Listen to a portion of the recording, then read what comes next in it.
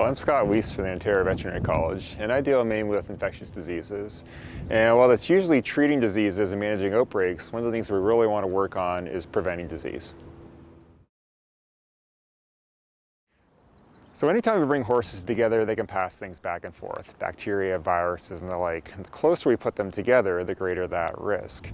The first thing we can do, though, to prevent disease is make sure that sick horse doesn't get on the property. So it's that first control point that's the most important. One horse can go to 6 horses, can go to 10 horses, can go to the whole group of horses very quickly if we get an infectious horse on the property. So we want to keep that horse off the grounds. And part of that is making sure people know when not to bring their horse to a facility. If the horse has a fever, has a new cough, has a runny nose, has diarrhea, we don't want those horses here. They're not going to compete well, and they're going to pose a risk to others. Next thing we want to do is when a horse arrives at a facility, we know how to manage it.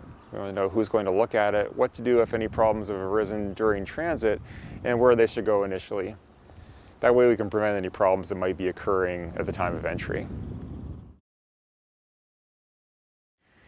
Sometimes a horse might look fine when it leaves the farm, and it looks a little bit off when they get to a facility. So the important thing there is figuring out what to do before it gets into the other horses, where it stays, who looks at it, how to manage it, instead of just turning it loose in a barn with some other horses and maybe creating some risk. Well, as we come inside, we can see we're in an area where there'll be a lot of horses. There'll be a lot of people. There'll be a lot of surfaces that different horses have touched over the course of the day. So as we bring the horse in, or ideally before we bring the horse in, we want to take a look around. Are there horses next to us that are looking sick? Do they have their heads down? Are they coughing? Is there diarrhea? Is the area clean? Has the stall been cleaned out and disinfected? Is there manure? Is there pus or their nasal secretions on the cross ties?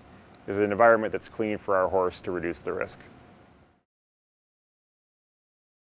So as you're coming in with your horse, avoiding contact with other horses is probably the most important thing we can do. That direct horse-to-horse contact probably poses the greatest risk. So making sure as we're entering and keeping our horse in a stall that it can't have contact with other horses, that's maybe the main thing we can do. But people's hands can be a great way to transmit things. We want to prevent people from touching one horse and touching another horse, or touching other horses' equipment and touching our horse. So minimizing all that direct and indirect contact is very important. Every time a horse has come in, it's posing some risk for leaving something behind, in its manure, in its nasal secretions, where it coughs. So at the end of the day, we want to make sure the area is as clean as possible. Part of that involves having good surfaces, having metal, having painted wood, having areas that aren't chipped or damaged, that don't let bacteria hide in them. The other obviously is cleaning very well. Cleaning and disinfecting and having flooring that can be removed, flooring that can be washed off, and that can handle a disinfectant. So at the end of the day, we can bring the risk back to where it was at the beginning of the day.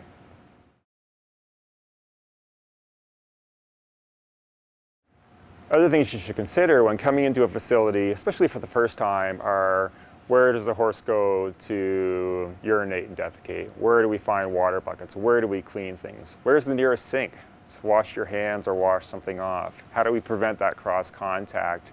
And if something happens, who do we talk to help correct the problem? And even looking at little things, looking at cross ties, are they clean? Are they metal that can be cleaned, or are they rope? And do they let the horse stretch his head all the way over to touch the horse next door? So sometimes we have to use areas that are common use. Many horses are going to go in here, they may urinate, they may defecate. That poses some risk. But there is the ideal world and there's the real world. There are things that we can do to reduce the risk, and one of the most important things is making sure only healthy horses come in here, so they don't deposit a concerning bacterium or virus in here. And at the same time, making sure the area is designed so that it can be cleaned as well as possible. Surfaces that can handle a disinfectant, areas that can be cleaned out quickly and properly, and good protocols to make sure that cleaning gets done and that any problems get acted on very quickly.